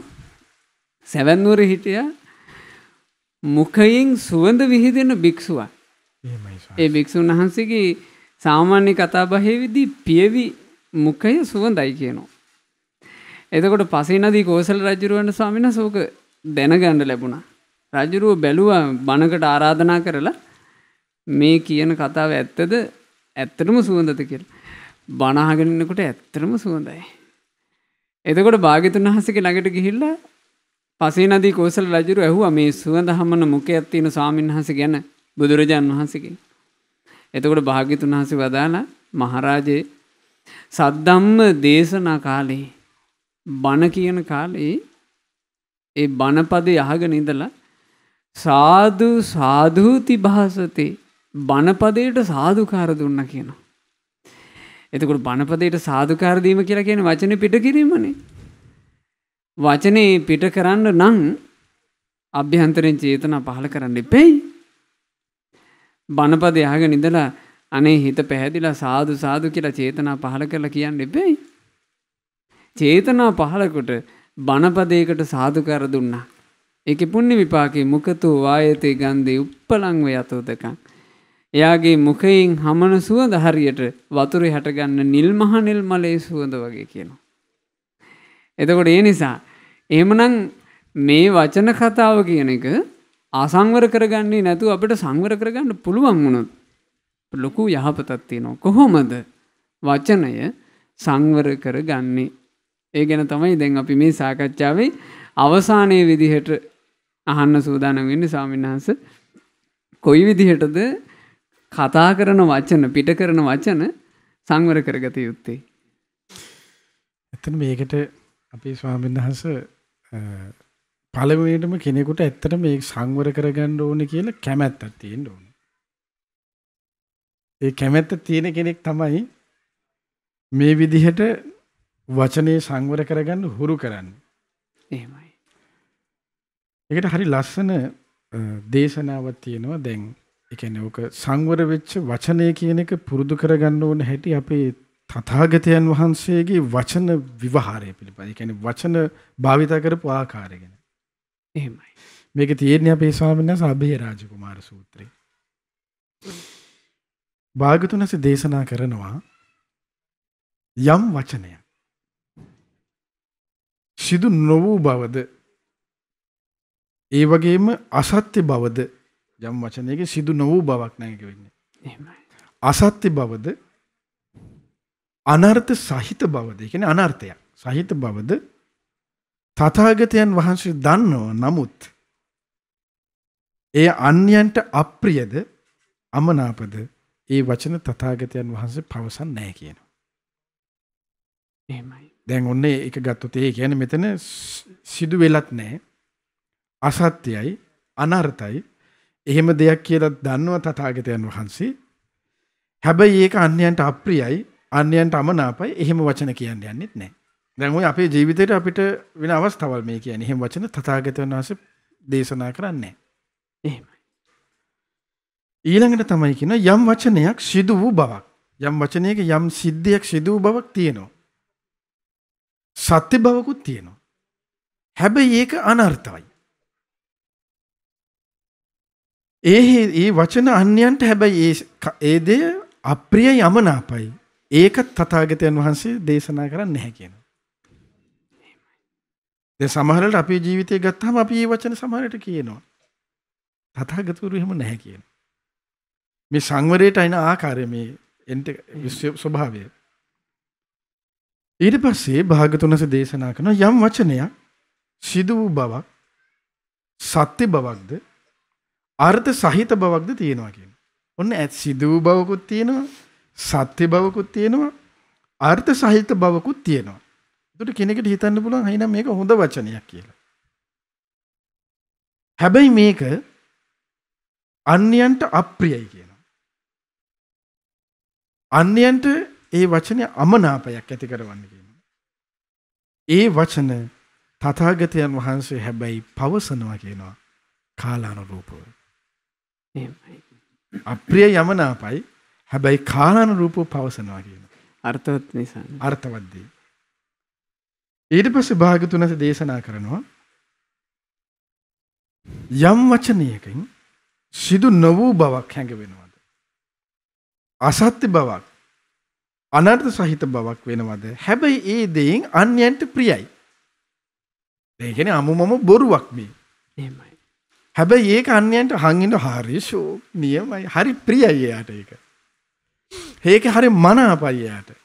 ඒ වගේ වචන කොච්චර ඒ අය මනාප වුණත් ප්‍රිය වුණත් ඒ වචන තථාගතයන් වහන්සේ පාවිච්චි කරන්නේ නැහැ කියනවා. කියන්නේ නැහැ කියනවා. ඒකට ශ්‍රාවකෙ හික්මෙන්න ඕනේ මෙහෙම. එහෙමයි. ඊට පස්සේ යම් වචනයක් සිදු වූ බවක් හැඟවෙනවද? ඒ දෙයින් සත්‍ය බවකුත් හැඟවෙනවද? හැබැයි ඒකෙන් අනර්ථ බවක්. ඒ වචනය අන්‍යයන්ට ප්‍රියයි. අන්‍යයන්ට මනාපයි. හරි ෂෝක්. නමුත් ඒ වචන තථාගතයන් වහන්සේ පවසන්නේ නැහැ. ඇයි ඒකේ කොටස් දෙකක් හොද වුණාට එකක් අනර්ථයි. ඒ නිසා පවසන්නේ නැහැ කියනවා. අවසාන එක දේශනා කරනවා සිදු බවක් තියෙනවා සත්‍ය බව තියෙනවා ඒ වචනේ තුල ඒ වචනේ අර්ථ සහිතයි ඒ වගේම අන්‍යයන් ඒකට ප්‍රියයි මනාපයි එවැනි වචන තථාගතයන් වහන්සේ දේශනා කරනවා කියනවා. හැබැයි ඒකත් කොහොමද හරි ලස්සනයි මෙතන තියෙනවා කාලානුරූපවයි කියනවා. ඒතර වචන ඒක තියෙනවා අපේ ශ්වාස මේ ගත්තාම සත්‍ය වුණත් අර්ථ සහිත වුණත් දැන් ඕකනේ හොඳ පැත්ත. එහෙමයි. ඊට පස්සේ යම් සිද්ධි ධර්මයක් වෙලා තිබුණුනත් හැඟීමක් තිබුණත් ඒ හැම එකෙම තථාගතයන් වහන්සේ ආපු ශ්‍රේණියෙන් එක දේශනා කියන්නේ. අපිට මේක හොඳ පාඩම. දැන් අපි හැම වෙලෙම හිතන සත්‍යයයි හරි කිසි ප්‍රශ්නයක් නැහැ කියලා දාන්න ඕනේ කියලා. එහෙම කියලා දාන එකක් ශ්‍රාවකයෙකු තුල නැහැ. මේ හැම මේකේ අවසානයේ තියෙන්නේ කොහොමද? කාලානුරූපව. එහෙමයි. ඒකට කාලානුරූප කියන වචනයක් තියෙනවා. ඒ කාලානුරූපව තමයි කියන්නේ මේ වචනේ කියන්නේ. ඒයි සමහර වෙලාවට දැන් ඔකට උදාහරණයක් ගත්තොත් අපේ ස්වාමීන් වහන්සේ සත්‍ය දේ තමයි සත්තු මරන්න එපා. අර්ථවත් දෙයක් නේ කාන්තේම. එහෙමයි. යහපත් දෙයක්, සත්‍ය වූ දෙයක්, අනර්ථ සහිත වූ දෙයක්, අර්ථවත් දෙයක්. හොරකම් කරන්න එපා, බොරු කියන්න එපා, වැරදි කාන්සෙන්න ඔහොම ඒ ටික. හැබැයි භාග්‍යතුන් වහන්සේගේ මතක ඇති අපේ ස්වාමීන් වහන්සේට මේ පින්ව දුක්ඛතා සූත්‍රය. ඇයි මේ කාලානුරූප කියන වචන විවහාරයට මේ උදාහරණය මම කියන්නේ සූත්‍ර අනුසාරයෙන්. ඒක කොච්චර අර්ථ සහිත වුණත් භාග්‍යතුන් වහන්සේ දුක්ඛතා සූත්‍ර දේශනා කරනකොට කියනවා ඒ දේ කියන්නේ යන්නේ නැහැ කියනවා. ඒ සමහරු ඉන්නවා කියන සත්තු මරනවා ඒකට ප්‍රිය මනාප ඒකට ආශ කරන අය ඉන්නවා කියනවා. හැබැයි ඒගොල්ලෝ ඉදිරියේ ඒක කියන්න ගියොත් ඒ හේතුවෙන් දුක්ඛතා සූත්‍රේ භාග්‍යතුන් වහන්සේ දේශනා කරනවා කෝලාහලයක්, ප්‍රශ්නයක්, අරුබුදයක් ඒ සියල්ල හට ගැනීමකට ඒක හේතු වෙනවා කියන ඒ හේතුවෙන් ඒගොල්ලන්ට ඒ හේතුවෙන් ප්‍රාණඝාතයෙන් වැළකීම ගැන කියන්න යන්නේ නැහැ කියනවා. අන්න මේ කාලානුරූප කියන්නේ ඒකයි. දැන් අපි යන්නේ ඒකයි නෑ හොඳයි කියලා දාන්නේ. හැබැයි ඒකෙන් සමහර විට ඒ පුද්ගලයාගේ ජීවිත හානියකුත් වෙනවා. හැබැයි මේ පුද්ගලයාට තිබෙන කල්යාණ මිත්‍ර ඇසුරත් නැත්තරම නැති වෙනවා. ඒ කියන්නේ දැන් අපි ගත්තොත් සාමාන්‍ය අපිට උදාහරණයක් අපේ ශ්වාස ගත්තොත් මිනිස්සු අතින් වැරදි වෙනවා කියමු. වැරදි වෙච්ච ගමන් අපි සමහර විට නෑ මේක ධර්මයෙන් වැරදි. හරි ධර්මයෙන් වැරදි තමයි. විනයට ගත්තොත් විනයානුකූල වැරදි තමයි. හැබැයි අපි ශ්‍රණයෙන් අපිට ආවේගයට ඇවිල්ලා අපි හිතන්නේ අපි ආවේගයෙන් නැතුව එක කියනවා කියලා. හැබැයි ඒක කියන්න ගිහිල්ලා අරයටත් නැත්තරම නැති වෙලා තමනුත් නැත්තරම නැති වෙලා ගිහිල්ලා. තිබුණ මෙන්න මේ දේ අපිට තිබුණා එතන තිබුණේ මේ කාලානුරූප කියන එක අපි ගත්තේ නෑ ඒ වචන විවහාරයට. මේ කාලානුරූප කියන වචනය තුල තියෙන ඇත්තටම අපේ ස්වාමීන් වහන්සේ පින්වත්නි ඉවසීම කියන එක. ඉවසීමකින් යුක්තව තමයි එයා ඒ දේ යන්න ප්‍රකාශ කරන්නේ. මේ කාලානුරූප කියන දේ වචනය තුල තිබෙන්නේ මෛත්‍රිය කියන එක. මෛත්‍රිය කියන එක තිබුණ නැත්නම් අපි සත්‍ය වුණත් අපි කියලා දානවා. ඊටසේ අර පුද්ගලයාට වෙන්න තිබෙන අනතුරු වෙන්න තිබෙන විපත් ඔක්කොම වෙලා ඇසුරු ඔක්කොම නැත්තරම නැති වෙලා ඔක්කොම වෙලා ඉවරයි. තථාගතයන් මේ සිද්ධිය තියෙන ඇත්තටම අපේ ස්වාමීන් වහන්සේ මේ සූත්‍රය හරි ලස්සන ආශ්චර්යවත් දේශනාවක්. මේ කාලානුරූප කියන වචනේ මේක විස්තර වෙන්නේ මේ සූත්‍රෙම විතරයි. ඊට පස්සේ වචනේ සංවර කර ගැනීමේදී දැන් ඔන්න ඔය විදිහට අපිට කියන්න වෙනවනේ. සංවර කර ගැනීමේදී ඔක ගත්තොත් එහෙම අම්බලට්ටික රාහුලවද සූත්‍රය, සේවිතබ්බ සූත්‍ර ආදී විදිහට මජ්ක්‍ධිම නිකායේ තියෙන ඒ සූත්‍රවල භාගතුනස දේශනා කරන්නේ ඔබ වචනේ කියන්න කලින් ඔබ හිතෙන් හොඳට හිතන්න කියනවා මේ මම කියන්න යන දෙයින් යහපතක්ද වෙන්නේ අයහපතක්ද වෙන්නේ කුසලයක්ද වෙන්නේ අකුසලයක්ද වෙන්නේ අනතුරක්ද වෙන්නේ නැද්ද විපතක්ද හේතු වෙන්නේ ප්‍රශ්නයක් අරුබුදයක් හටගනිද නැද්ද කියලා වචනේ කියන්න කලින් හිතන්න කියනවා. ඔන්න හිතක වචනයක දමනය. ඊට පස්සේ වචනේ කිය ඉන්නවා කියන ඔන්න දෙවෙනිය දැන් වචනේ හරි ප්‍රශ්නයක් නැහැ. කියන්නේ නැකේ අවුලක් නැහැ ඔන්න. දැන් ඔන්න කියන්න පටන් අරන් දැන් මෙන්න පටන් අරන් කියනවා. කියන අතරේ හොඳට හිතගෙන අවධානය දෙන්න කියනවා. මේ කියන් යන වචනයත් මේ කියමින් සිටින මොහොතේ තුලත් මේ කියන දේවල් වලනුත් කුසලෙද අකුසලෙද යහපතද අයහපතද වෙන්නේ කියලා මනාකොට අවධානයෙන් යුක්ත වී වචනේ කියන්න කියනවා. ඊළඟට තමයි ඔන්න වචනයක් කියලා ඉවර වුණාට පස්සේ දැන් අපිට සමහර වෙලට අපේ ජීවිතවල අපේ ස්වාමීන් වහන්සේ පින්වත්නි අපි දැන් සමා කිව්වනේ දැන් ඕක ඉවරයි කියලා ඔහොමයි කියන්නේ. එහෙම එපා. බුදුරජාණන් වෙච්ච දේ වුණානේ කියලා මෙහෙම අහක් කරලා දාන්න එකක් නැහැ.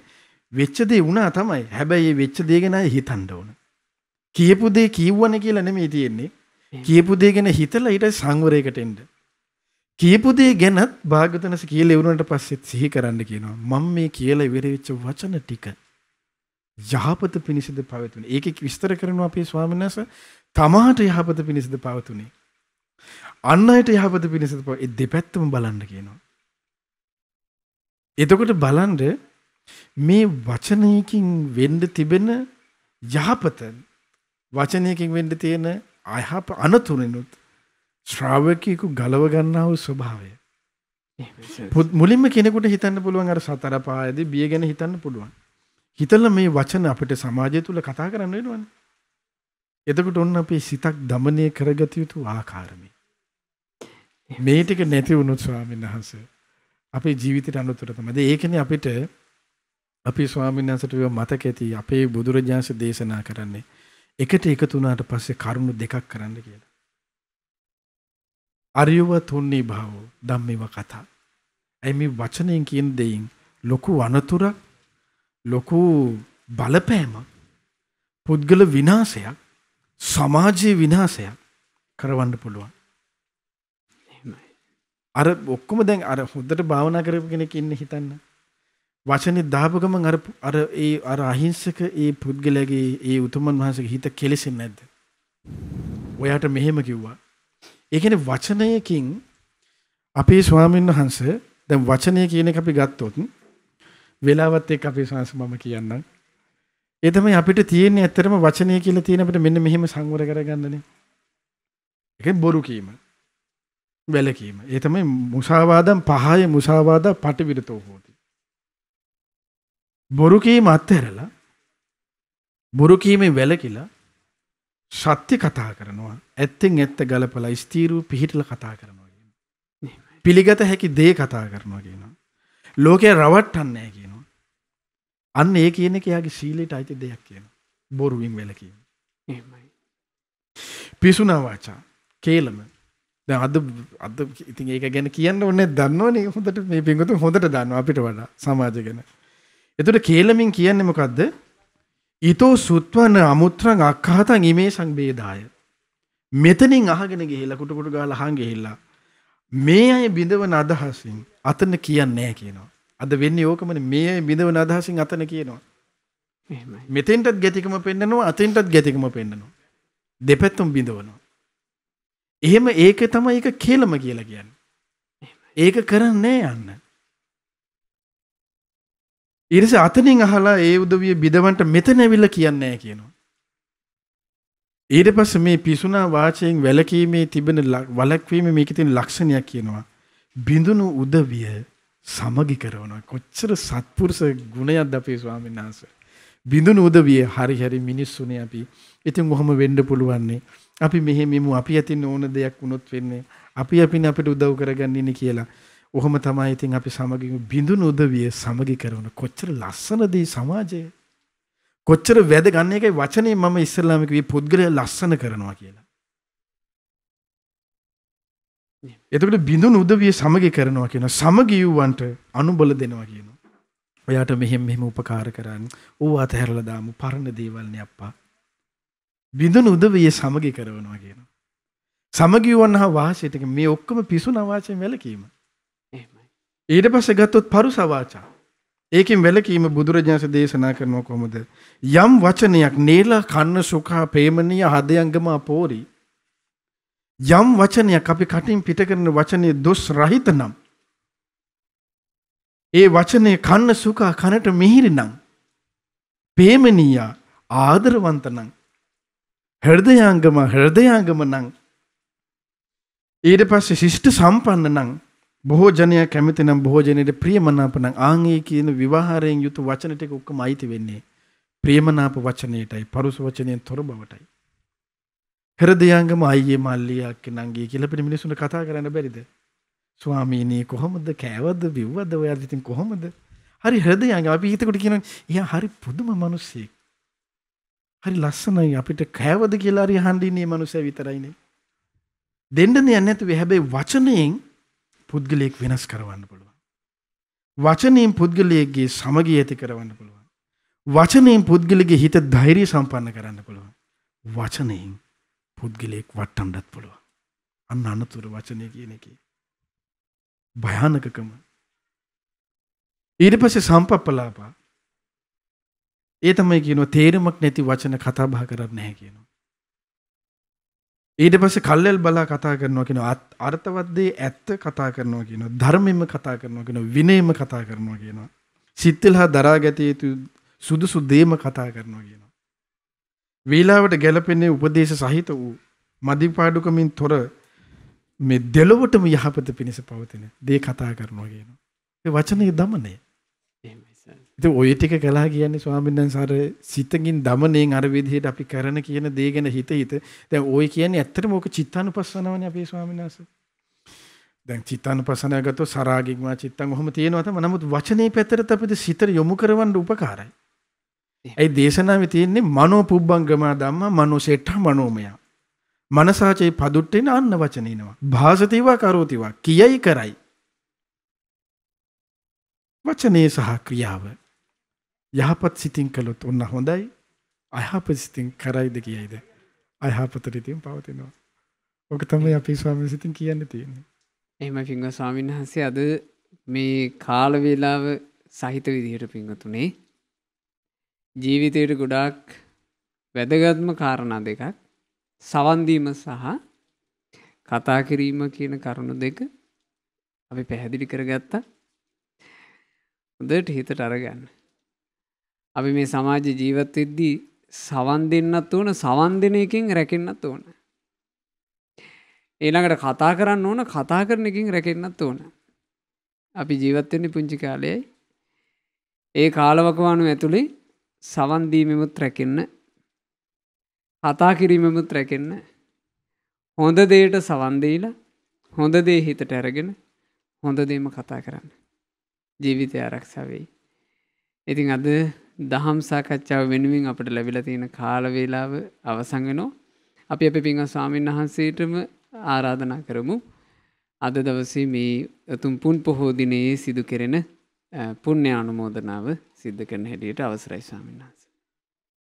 ශ්‍රද්ධා වත්පුන් පොහෝ දින සජීවී විකාශය සඳහා දායකත්වයේ දරන්නේ නොම්බර 3185න් 3 85න් 8 තුන්වන පියවර අනුරාධපුර යන ලිපිනේ පදිංචි පින්වත් නුවන්දිකා සරෝජී ගුණරත්න මහත්මිය සහ අක්‍රිතා ජයරත්න දියණිය ජයරත්න මහතා සහ එම මහත්මිය තුළ පවුලේ සියලු දෙනා ගුණරත්න මහතා එම මහත්මිය තුළ පවුලේ සියලු දෙනා නම්බර 50 වික්ටෝරියා උද්‍යානයේ අම්පිටිය මහනුවර යන ලිපිනේ පදිංචි පින්වත් වයිඑම් නවරත්න පියාණන් ශාමලී රාජපක්ෂ මෑණියන් හේමශී කාංචනමාලා කල්පනී කුමුදුමාලී සහ පවිත්‍ර චන්දමාලී යන දීනිවරුන් ඕස්ට්‍රියාවේ මෙල්බර්න් නුවර පදිංචි නිශාන්ති ඒ වගේම සූරී ස්වාන්‍යා චින්තක සන්ධ්‍යා කාවින්ද්‍යා නදානා ඒ වගේම අතුල නදීකා චාගා රත්නවීර යන පින්නතුන්ගේ දායකත්වයෙන්ුත් ඒ වගේම කහටරුප්ප බදුල්ල යන ලිපිනේ පදිංචි පින්වත් ඩී.ඒ. මාරියවති මෑණියන් ඕස්ට්‍රේලියාවේ පදිංචි පින්වත් අයි තොටහේවා මහත්මිය සහ අශෝක හේවා විතාරණ මහතාගේ දායකත්වයෙන් යුක්තව මෙලෙස රැස් කරගත් සීල පුණ්‍ය ධර්මයන් පින් කැමැති සීල දෙවිවරුන්ට අනුමෝදන් කරමු. සක්දෙව් රජුන් දතරාෂ්ට විරුද්ධ විරූපාක්ෂ වෛශ්‍රවණ සතරවරම් දේව මහරජ දරුවන් ආලවක සෙන්පතිතුමන් ඇතුළු සීල සෙන්පති දෙවිවරුන් මේ පින් බිමට අධිග්‍රහිත සීලෝම දෙවි දේවතාවුන් වහන්සේලා සුමන නාරජුන් ප්‍රධාන නාග මණ්ඩලය ඒ වගේම මේ පින්බිම ආරක්ෂා කරන්නා වූ සීලෝම දෙවි දේවතාවුන් වහන්සේලා මේ ප්‍රදේශ බාර පළාත් බාර සීල දෙවියෝ ඒ වගේම සුමන සමන් දෙවිනුදුන් කන්ද කුමාර දෙවියන් ඇතුළු නානා නම් ගුත්වාසී ප්‍රදේශ බාර පළාත් බාල සීල දෙවියන් ඔබ අප හැම දෙනාගේ ඉෂ්ට දේවතාවුරුද මේ පින් අනුමෝදන්ව දිව්‍යාවුස වර්ණ සැප බලයෙන් වැඩෙත්වා ශ්‍රද්ධා සීල ශ්‍රුත ත්‍යාග ප්‍රඥා යන උතුම් සීක බල ධර්මයෙන් වැඩෙත්වා දෙවියෝද බ්‍රහ්මයෝද මේ පින් අනුමෝදන්ව ගෞතම බුදු සසුනේ චතුරාර්ය සත්‍ය ධර්මයේම අවබෝධ කරත්වා. ඒ වගේම 2021 ඔක්තෝබර් මාස 9 වන දින හදිසි අනතුරකින් මිය පරලොව ගිය 32 වෙනි හැවිරිදි උප පොලිස් පරීක්ෂක චාමර මදුසංග ජයරත්න මහතාට ඒ වගේම එමරී අනතුරින්ම 2021 ඔක්තෝබර් මාස 12 වන දින මිය පරලොව ගිය 21 හැවිරිදිව සිටි සහන් දේමින්ද යන අයගේ වර්ෂ පූර්ණ පින්කම නිමිති කරගෙන දෙපළට පින් අනුමෝදන් කිරීමටත් ඒ වගේම මීට වසර 29කට පෙරදී මිය පරලොව ගිය කුමාරදාස රාජපක්ෂ සීයාට සහ මීට වසර 2කට පෙරදී මිය පරලොව ගිය ප්‍රේමානී රාජපක්ෂ ආච්චි අම්මාට පින් අනුමෝදන් කිරීමටත් 1991 පෙබරවාරි මාස 4 වෙනි දින මිය පරලොව ගිය ඩී.එම්. ඥානරත්න ඒ වගේම 2016 මාර්තු මාස 9 වන දින මිය පරලොවගේ ඩී.එම්. ලොකුමැණිකා ඒ වගේම 2013 දෙසැම්බර් මාස 4 වෙනි දින මිය පරලොවගේ ආර්.එම්. පුංචි බණ්ඩා 1996 ජනවාරි මාස 23 වන දින මිය පරලොවගේ ඩී.එම්. ලොකුමැණිකා 2020 සැප්තැම්බර් මාස 14 වන දින මිය පරලොවගේ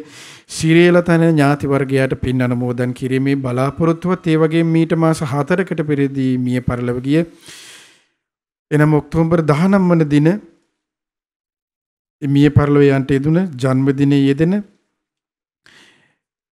AMT ඩෝෂන් සිල්වා පියාණන්ට මීට වසර 3කට පෙරදී මිය පරලොවගේ නොවැම්බර් මාස 7 වන දිනට ජන්මදිනයේ යෙදෙන ස්වර්ණමාලී සිල්වා මෑණියන්ට මියගිය නන්දාමාලිනී මෑණියන්ට ඒ වගේම චාල්ස් හේවා විතරණ පියාණන්ට මේ පින් අනුමෝදන් වෙත්වා එලෙස නම් සඳහන් කළ නොකළ ඔබ අප සියලු දෙනා නමින්ද මිය පරලොව ගොස් ඥාති වර්ගයා පින් බලාපොරොත්තු වෙන් ඇතනම් දෙමාපිය ගුරුවර ඥාති වර්ගයාණන් සසර පටන් මේ මොහොත දක්වා පින් බලාපොරොත්තු වෙන් ඒ සියලු ඥාතීන් මේ පින් අනුමෝදන් ඥාතීන්ගේ පරලොව ජීවිතය සැපවත් වෙත්වා සුවපත් වෙත්වා සුවපත් වෙත්වා සුවපත් වෙත්වා ඥාතීන්ද සංසාර දුකින් අත මිදෙත්වා සුජීවත්ව සිටින සාන්තියාගෝ හේමදාස පියාණන්ගේ 91 වන උපන්දිනයේ නිමිති කරගෙනම පියාණන්ට සහ ඒ වගේම මෙම පියාණන්ටත් කෝසල සහ තමරා රත්නවීර යන දෙමාපියන්ට සෙත් ප්‍රාර්ථනා කිරීම පිණිසත් විවාහ දිවියටපත් වූ ආර්.එම්. අජිත් වසන්ත සහ එල්.ජේ.එම්. චන්ද්‍රමාලී ලංකාතිලක දෙපළට සෙත් ප්‍රාර්ථනා කිරීමටත් භානුකා නෙත්මිනි ඒ වගේම ප්‍රමෝද් ශ්‍රේනාල් යන දරුවන්ගේ අධ්‍යාපන කටයුතු සාර්ථකත්වයේ පිණිසත් ඕස්ට්‍රේලියාවේ පදිංචි ඉෂාරා හේවා විතරණ දියණියගේ 18 වන ජන්මදිනයේ නිමිත්තෙන් එම දියණියට සෙත් ප්‍රාර්ථනා කිරීමටත් ඒ වගේම වෙනුෂා හේවා විතරණ වැඩිමහල් දියණියගේ අධ්‍යාපන කටයුතු වල සාර්ථකත්වයේ පිණිසත් මේ පින් උපකාර වෙත්වා යන බලාපොරොත්තුවෙන් එලෙස දායකත්වයේ දරූ ඒ පින්වත් හැම දෙනාටත් මේ පින් අනුමෝදන් වේ සියලු දෙනාමත් නිදුක් වෙත්වා නිරෝගී වෙත්වා සුවපත් වෙත්වා සුවපත් වෙත්වා සුවපත් වෙත්වා චිර ජීවනයේ දීර්ඝායු සම්පත් සැලසෙත්වා තුරුවාන්තරා බාධා කරදර දුක් පීඩා ඇතනම් මේ සියල්ල දුරින්ම දුර වෙත්වා ඒ පින්වත් හැමදෙනා කරන කියන සිතන පතන සියලු ධර්ම කිතුම් පෙතුම් රැකී රක්ෂාවන් ඒ දරුවන්ගේ අධ්‍යාපන කටයුතු ආදී ඇතනම් මේ හැමදේමත් ਸਰව ප්‍රකාරයෙන්ම සාර්ථක වෙත්වා තුරුණුවන්ගේ සරණින් දෙවිරක වරණින් කිසි බාධා කරදර හිරිහැර පීඩාවන්ගෙන් තොරව ගෞතම බුදු සසුනේ තව තවත් පින් දහම් එක්රැස් කරගෙන උතුම් චතුරාර්ය සත්‍ය අවබෝධ කරගන්න මේ හැම දිනාට මේ සියලු පිනත් ඒකාන්තයෙන් හේතුපකාර වෙත්වා. ඒ වගේම මේ සියලුම පුණ්‍ය ධර්මයන් ඔබ අප සියලු දෙනාට රැස් කරගන්න වාසනාව ලැබෙන්නේ අප ගුරු දේවෝත්තම පින්වත් ලොකු ස්වාමීන් වහන්සේ නිසා. අප ගුරු දෙවිඳුන්ට මේ පින අද පුන් බොහෝ දවසේ රැස් කරගත්තා මේ සියලු පින්ද ඔබ අප සියලු දෙනා නන් අයුරින් රැස් කරගත්තා වූ සියලු පින්ද සම ලෙස අප ගුරු දෙවිඳුන්ට අනුමෝදන් වෙත්වා. අනුමෝදන් අප ගුරු දෙවිඳුන් නිදුක් වෙත්වා නිරෝගී වෙත්වා සුවපත් වෙත්වා සුවපත් වෙත්වා සුවපත් වෙත්වා චිර ජීවනයේ දීර්ඝායු සම්පත සැලසෙත්වා සුවසේ තව තවත් চিරාත් කාලයක් ගෞතම බුදු සසුනට හිතසුව සදමින් ගෞතම බුදු සසුනේදීම චතුරාර්ය සත්‍ය අවබෝධ කරන්න මේ සියලුම පින අප ගුරු දෙවිඳුන්ට සම ලෙසම හේතුපකාර වෙත්වා. ඒ වගේ මේ සියලුම පුණ්‍ය ධර්මයන් සේරවිල මංගල රජ මහ විහාරයේ විහාරවි තැන්පත් ඒ වගේම ශ්‍රද්ධා මාධ්‍ය ජාලයේ ගරු අනුශාසක දුරන්දර නම් පවසන්නට අවසරයි අපගේ අලුදෙනී සුබෝධි නායක ස්තිවරයන්න් වහන්සේට මේ පින් අනුමෝදන් වෙත්වා. අපේ සුබෝධි ස්වාමින් වහන්සේ නිදුක් වෙත්වා නිරෝගී වෙත්වා සුවපත් වෙත්වා සුවපත් වෙත්වා සුවපත් වෙත්වා චිර ජීවනයේ දීර්ඝායු සම්පත සැලසෙත්වා. ජයෙන් ජය යහපත සපත අභිවෘද්ධිය සැලසේවා. තුරුණුවන්ගේ සරණින් දෙවිරක වරණින් උත්තම ලලාට ධාතුන් වහන්සේගේ අනන්ත වූ ආශිර්වාද ගුණ බලයෙන් පෙනෙන නොපෙනෙන බාධා කරදර හිරිහැර පීඩාවන්ගෙන් තොරව තව තවත් চিරාත් කාලයක් උතුම් ශාසනික මෙහෙවර යෙදමින් ගෞතම බුදුසසුනේ චතුරාර්ය සත්‍ය අවබෝධ කරගන්න අපේ සුබෝධි ස්වාමීන් වහන්සේටත් මේ රැස් කරන්නා වූ සියලු පින් සමලෙසම හේතුපකාර වෙත්වා. ඒ වගේම මේ සියලු පුණ්‍ය ධර්මයන් ධර්ම සාකච්ඡාවටම වදාළ අපේ අමිත දීප ස්වාමීන්ද්‍රයන් වහන්සේ ඇතුළු ලක්වාසී ලෝවාසී ගුණධම් වඩන මහා සංඝරත්නයේද මේ පින් සමලෙස අනුමෝදන් වෙත්වා. අනුමෝදන මහා සංඝරත්නයේද නිදුක් වෙත්වා, නිරෝගී වෙත්වා, සුවපත් වෙත්වා, සුවපත් වෙත්වා, සුවපත් වෙත්වා. චිර ජීවනයේ දීර්ඝායු සම්පත සැලසෙත්වා. අතුරුවාන්තරා බාධා කරදර දුක් පීඩා ඇතනම් සියල්ල රත්නත්‍රය අනන්ත වානුභාව බලයෙන් දෙවියන්ගේ දේවානුභාව බලයෙන් රැස් කරන්නා වූ පින්වල පුණ්‍ය අනුභව බලයෙන් දුරින්ම දුරු වෙත්වා. සුවසේ සිතන පතන ආකාරයෙන් ජීවිතයට පින් දහම් එක්රැස් කරගෙන ගෞතම බුදුසසුනේ චතුරාර්ය සත්‍ය අවබෝධ කරන්න මේ සියලු පිනත් ඒකාන්තයෙන්ම හේතුපකාර වෙත්වා. ඒ වගේ මේ සියලු පුණ්‍ය ධර්මයන් ඔබ අප හැම දිනාගෙම දෙමව්පිය ගුරුවර නෑද හිත මිතුරු ඇතුළු සියලු දෙනාටමත් ශ්‍රද්ධා මාසික ධර්ම දාණයෙන් උදව්පකාර කරන නන් අයරින් උදව්පකාර කරන්නා වූ සිව්පසෙන් අපපකාර කරන්නා වූ හැම දිනාටමත් මේ පිං සමලෙස අනුමෝදන් වෙත්වා. අනුමෝදන් සියලු දෙනාමත් ඒ වගේම මේ විහෙස මහන්සි වෙලා මේ ධර්ම ප්‍රචාර කටයුතු වලට විහෙස මහන්සි වන අපේ ශ්‍රද්ධා මාද ජාලයේ සියලු පින්වත් දරුවන්ට මේ වැස්සේ තෙමිමින් මේ කටයුතු සිදු කරන අපේ සියලු පින්වත් දරුවන්ටත් මේ පිං අනුමෝදන් වෙත්වා. අනුමෝදන් වේ ඔබ අප සියලු දෙනාමත් නිදුක් වෙත්වා, නිරෝගී වෙත්වා, සුවපත් වෙත්වා, සුවපත් වෙත්වා, සුවපත් වෙත්වා. චිර ජීවනයේ දීර්ඝායු සම්පත් සැලසෙත්වා. ආයු වර්ණ සප බලයෙන් වැඩෙත්වා. ශ්‍රද්ධාවෙන්, සීලයෙන්, දහම් දැනුමින්, ත්‍යාගයෙන්, ප්‍රඥාවෙන් වැඩෙත්වා. කරන කියන සිතන පතන සියලු ධාර්මික ඊටුම් පැතුම් රැකී රක්ෂාවන්, වෙලෙලෙන්දාම්, ගොවිතැන්පත්, දූදරුවන්ගේ අධ්‍යාපන කටයුතු ආදී ඇතනම් ඒ හැම දේමත් සර්ව ප්‍රකාරයෙන්ම සාර්ථක වෙත්වා. තුනුරුවන්ගේ සරණින් දෙවිරක වරණින් ගෞතම බුදුසසුනේ උතුම් ධර්මාභෝධයේ පිණිස මේ සියලු පින් සමලෙසම හේතුපකාර වෙත්වා. හැම දිනාටම තෙරුවන් සරණයි. නමෝ බුද්ධාය. මෙවැනි වටිනා ධර්මදේශනා නැරඹීමට ශ්‍රද්ධා YouTube චැනලය සබ්ස්ක්‍රයිබ් කර සීනුව ලකුණ ඔබන්න.